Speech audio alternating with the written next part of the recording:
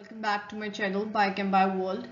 Today I'll be discussing Taq polymerase, which is a common enzyme, a polymerase which is usually used in our molecular biology laboratories. And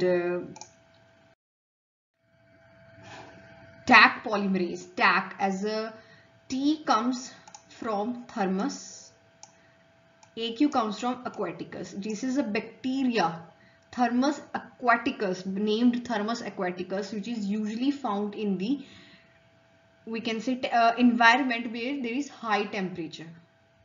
Okay, Taq, Thermus aquaticus bacterium, which can tolerate, which can survive in an environment which is having high temperature.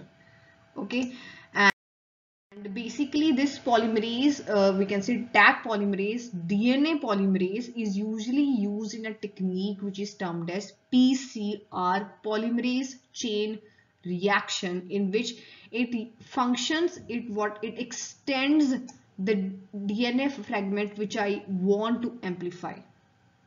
Okay, and basically the function of Taq polymerase, it is equals to DNA polymerase 1 of prokaryotes.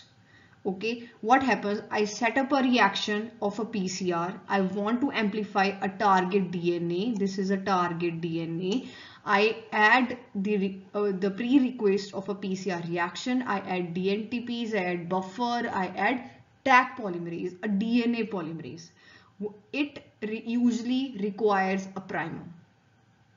Primer is a necessity for the Taq polymerase to work. It adds nucleotides at the available 3' end of a primer. Okay, this is a primer. Okay, in red, and this is the 3' position. In extension step of PCR reaction, what happens? It extends these it extends this primer by adding nucleotides at the 3' end of it. That is, it leads to the formation of the 5' to 3' direction DNA fragment, which is complementary to the template of my target sequence.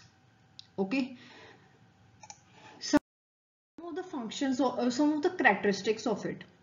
Usually it can sustain, or we can say it can survive a high temperature. Usually if somebody has performed PCR reaction, that is polymerase chain reaction, in their research work, they might be familiar that we usually in this reaction the temperature is 72, 98 for denaturation and all that. Okay, the temperature is high, so this Taq polymerase can survive, can sustain, can work at a high temperature. That is why we use Taq polymerase in PCR reactions.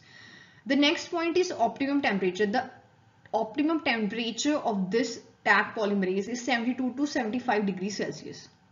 Okay, the optimum temperature is 72 to 75 degrees Celsius. That's why in PCR reaction, the extension step which I used to do is I usually kept at 72 degrees Celsius. Okay, this Taq polymerase has 3 activities. Okay, which I have shown in the slide, that is 5' to 3' DNA polymerase activity. Okay, which we tend to exploit in the PCR reaction. 5' to 3' exonuclease activity. Okay, and 3' to 5' proofreading activity, that is 3' to 5' exonuclease activity. Okay, that was all about Taq polymerase, an enzyme, a polymerase which we usually use in our PCR reactions. Thank you so much for watching my channel. Please like, subscribe and share.